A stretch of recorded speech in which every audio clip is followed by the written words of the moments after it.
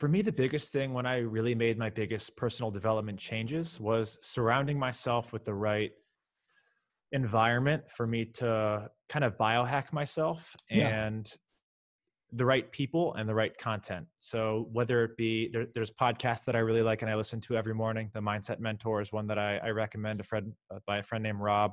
He's a brilliant speaker, communicator, and he really gets you motivated. Nice. A couple of tools that I use. My Alexa right next to my bed is programmed to wake up and basically talk crap to me for the first 2 minutes. It goes through like a really, I'm not going to use profanity on your podcast. I'll do it on mine. But sure. Yeah, she'll go through and she'll say things that I programmed her to say to me that I know are going to trigger me and to get up and do the right thing.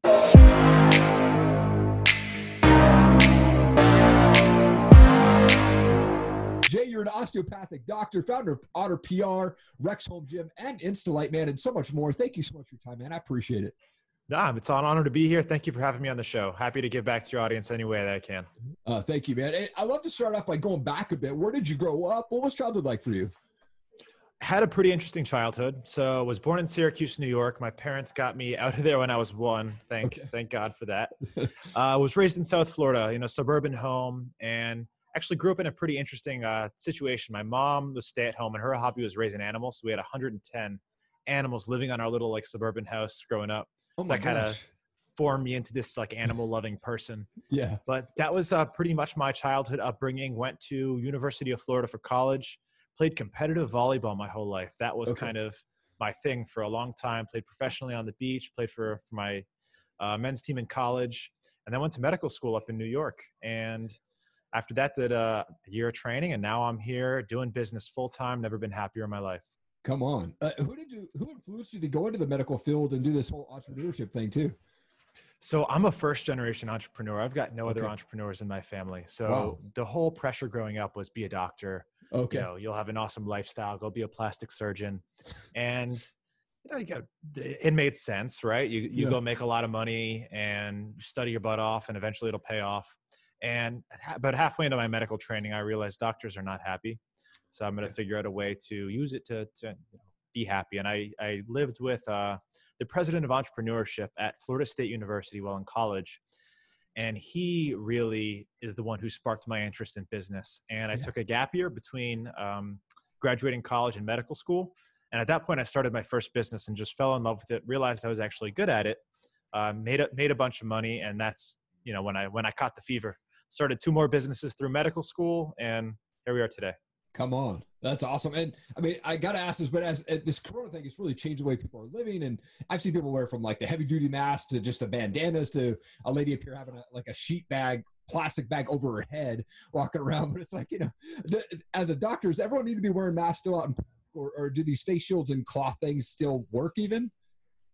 So as a doctor, the best thing that we can do is listen to the data out there. And regardless of what my opinion is, my personal opinion, sure, I can't go speculating. The data right now says wear a mask. And honestly, it's such a non-invasive, I don't want to, not even a procedure. It's not a non-invasive thing to do. It doesn't, it's not going to negatively affect you. It's not like taking a pill. Right. You're just putting a cloth over your face. And if that's going to change the rate of spread of COVID, I think everybody should do it. Yep. I wear a mask when I'm in public for not only for everyone else to feel okay, but for me to feel okay. And I had COVID. Chances are I did. I actually suffered pretty badly. For 2 weeks, I was bedridden. I had all the traditional symptoms. I got pneumonia. Oh my gosh. So medicine says I should be immune and I probably won't be able to contract it and spread it. Yes, that's a whole conversation about it. Yes, you can get it twice and spread it again. But yeah. But I still wear it. It's super non-invasive. It's super easy. I don't enjoy wearing them. I hate them. Yeah. I think they destroy human connection and they do a whole lot of other harm. Totally. And you can't go to a bar and wear them. And all the rules people are trying to figure out to navigate the situation. Like you're going to walk into a restaurant, put it on for 30 seconds till you get to your table and turn it off. Yeah. Take it off. It's, just wear the masks until we know better. Right. And, in the next year, we should have more solutions, whether that be herd immunity or vaccines. Yep. Yeah. I mean, you're the founder of Otter PR, which is the #1 rated PR firm. You have a huge team over there doing some really awesome things, but how did Otter PR get started? And, how have you been able to make it so successful? Sure. So I've been in digital marketing for a while, like most entrepreneurs start with. Yeah. And PR is a little facet of marketing that I found super interesting because as a thought leader, doing what we're doing, creating content, I always like to mentor and coach others. Becoming a thought leader was always interesting to me in terms of how you're going to gain credibility and respect, generate more traffic, and build a community. And PR was always an interesting avenue for that. So I learned how to do it really well for myself after hiring a publicist and having a terrible experience with that publicist. Yeah. As a lot of businesses also start. So from there, we started offering our services, well, my services, very cheap. I was doing the PR campaigns myself for friends, family, and small businesses for like $500 a month. Wow. Which if you look at our prices now, it doesn't look like that anymore. No, totally. just to kind of build up my experience, get some testimonials and case studies, and learn the business. And we've been innovating in the PR space for a year now in a lot of different ways. And there's a lot of misunderstanding with PR and how the media works. And we're doing a lot to kind of change that and make it modernized. Yeah. And I think that's what we attribute a lot of our success to. Okay. Working with and why our clients love us so much. And we can take a deeper dive into the specifics we're doing as well, if you'd like. Yeah. I'm just curious, like, what's the perfect client for you guys for Otter PR over there? So we love working with thought leaders, whether that be someone who's been successful in business and now wants to give back and coach others. We work with, self-help coaches, business coaches, leaders, authors, speakers, anybody who really wants to try and build credibility and win in this space. Yeah. That's really where our wheelhouse is. And that's, being their professional podcast booker, like what we're doing right now. Although I think you found me through Instagram. Yep. But yeah, getting them on TV. We have several clients who are, CNBC correspondents. One of them's in the New York Times every week. And we're able to package them in a certain way and pitch them to our contacts in the media to really give back to their audience. And so thought leaders is really where our wheelhouse is and the clients that I prefer to work with. Yeah. Absolutely. Well, and you have a really awesome podcast yourself called the Mentor Collective. For those who don't know about it, what's the show all about, and why did you decide to start that thing? Because I've listened to some of the episodes and really enjoy it, man. You're bringing on some awesome guests and really getting some good topics going there. I really appreciate you saying that. So Mentors Collective kind of came out of, I've always loved mentorship and respected finding mentors and the right people to guide you along the way. Yeah. And I was setting up weekly calls with people who I thought would be valuable for me to learn from on various subjects. And this was just me and them talking on the phone, 30 minutes to an hour. And at the end of these calls, I'm like, that was awesome. That was super valuable. Yeah. I think a lot of people would benefit from hearing that. And that's kind of how it was born. The Mentors Collective was born out of, me finding my own mentors and realizing a lot of people should be learning from these mentors. And it's super easy to do that. And this is the platform to do it on. So I do what I've always been doing is I find people who I respect. I find the questions that I want answered for myself, and I spend 30 minutes to an hour with them, getting as much information as possible, and not just for myself, but for others. Because my real passion is helping other people be successful in business and be happy in life. And I hope through the podcast, I can help people do that. Oh, absolutely. Absolutely. You're definitely doing that. And for me, even like I selfishly, have this podcast because one, I'm the same way. I want to reach out and connect with people that I want to learn from and things like yourself. And, then it's like, tons more people are going to get impacted from this conversation as well. I'm going to put it out there. And so, again, I think it's just awesome what you're doing with your show there, but you do mentor so many people through your show and through your brands, but who mentors you? So I've got a bunch of mentors, a lot of which I found through the podcast. Now people are reaching out to me to be on the show. Yeah. And obviously through PR, I meet a lot of really successful people. Right. And they're not just my clients. These are my friends. These are people who have had a lot of success in business, had 8-9 figure exits from businesses. Wow. And these are people that, I'm fortunate enough that they want to come and speak with me, not only for, access to my channels, but they're the same as me. They're passionate about giving back and helping the next generation of entrepreneur. Yep. So my access to them is not limited. It's been an amazing thing in terms of how many people I've been able to interact with and network with over this past year, really mostly through PR and through the podcast. But for anyone who's looking for a mentor, there's a ton of great groups out there. I'm part of the Launch Coalition. That's one. Nice. Guy I spoke to yesterday. His name's Mike. Just an absolute awesome guy. Connected me with a whole nother entrepreneurship group. 60 plus.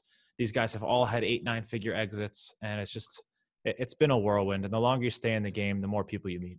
Yeah, absolutely. Absolutely. I personally went through this fitness journey earlier this year. I lost 25 pounds. I'm sitting at, that still, but you are the founder of Rex Home Gym. That it fits underneath your bed. This thing looks totally awesome. Well, how's that going? I think you guys just launched that, right? Yeah, I appreciate you saying that. And congratulations on the weight loss. That's huge. That's Thanks. something to be super proud of. Thank you. Rex Fitness, yeah, it's a home gym. And obviously in the pandemic right now, gyms shut down. And gym is a super high risk place to be. I mean, I'm still going. I had it. But a lot of people who are at health risk should probably avoid the gym if they don't want to catch COVID. It's impossible to protect from the spread and everything people are touching and crossing paths. So that's really where the idea sprang from. It's basically a home gym that you can store in any size house or apartment. It does go under your bed, and you can do over 300 exercises with it. Wow. You can get this home gym for less than $200. And the other really cool part about this that I wanted to stress for people is the training that's available with it. I'm kind of going with the Peloton model, and I've got a lot of really awesome trainers signed up to host weekly Zoom training sessions, to do recorded live content. And all of this is going to be available for free for anyone who buys a Rex. And not everyone can afford the $1,500 Peloton in their living room. I think it might be even more. Yeah. So this is a home gym and a home exercise system that's available for everyone. No matter how big your house is, whether you have space for it or not, everyone can afford $200 to stay at home and stay in shape. Hey, I hope you're enjoying the show so far. Wanted to give a quick shout out to our sponsors, starting with Rewebbed. They are the best digital marketing agency on the planet. I love working with those guys. Founded by a guy named Ian Inman. He's on a mission to feed 1 billion kids and help 1 million entrepreneurs. Go check them out. Tell them I sent you. Alpha Outpost, amazing monthly subscription box sent right to your door every single month. You can start for $5. They send you cool stuff like this. Go use the code TOPRATEDMMA for 15% off your order. Every time that I have a guest on my show, they say that's an amazing flag. Well, this flag here and many others that I own are from a company called Combat Flags. It's a veteran-owned company. They're on a mission to donate as much money as they can to stop soldier suicide. It's an amazing organization. Go check them out, Combat Flags. Yeah, man, that's awesome. I mean, yeah, my journey was I wanted to get rid of the dad bod by the time I was 40 years old last year in December. And of course I didn't do it. I said, oh, I'll do it, and never got to it. Right. And then, this year I started to work out on May 4th. I made it 10 days and quit. And I was like, what the frick, man? So I started again May 16th. I did 90 days straight of cardio and changed the way I was eating and got down to, actually, I think I even got down to 168 pounds from 199 during that journey. And then I've missed 2 days since, just while being on vacation on those 2 days. But other than that, man, I'm sticking with it. But any switch that flipped in your head that made you, I mean, you went from quitting to now you're, hardcore every day. Yeah. You don't miss a day. What changed for you? Because this is a super, hot topic for me, especially being in the fitness industry and trying to keep my customers motivated. And yes, we do launch at November 1st is our launch date. Oh, gotcha. And okay. Keeping them motivated and keeping them engaged is a huge thing for me. I mean, you can give somebody an exercise equipment, but if they don't use it, it might as well be worthless. Yeah. What was it for you that kind of flipped that switch? For me, it was, I don't know if it was just because I was turned 40 and I had this dad bod going and, had the belly going and I had quit so many times.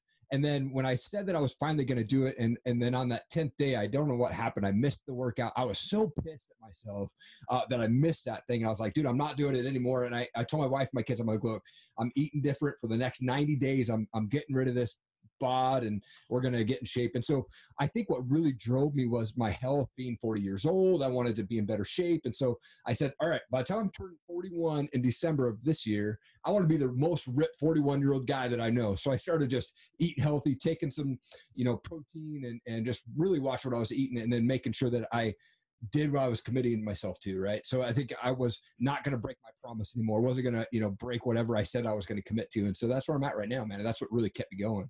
Yeah, I love it. You just had enough, and then you created some accountability by telling your family, telling yourself, this is it. I'm going to make this change, and you did. So not everyone's able to do that. So much respect to you. Thank you. Yeah. And for me, I mean, I'm up at 4 a.m. 6 days a week. So as soon as I get up at 4 a.m., man, we have kind of built our home gym downstairs. So I hit the gym up downstairs and the free weights and get on the elliptical and do that every single day. And that's kind of what, I wake up and that's kind of a non-negotiable for me, man. 4 a.m., boom, downstairs, straight to the gym. So it's been helpful, dude. Oh, that's awesome. I'm 6 a.m. right across the street is my gym. Oh, nice. Okay. Like a religion. Every day I'm there, and my day's not quite right if I don't do that. Yep. Totally. Speaking of kind of personal development stuff, what are the tools that you've used to grow in your personal development?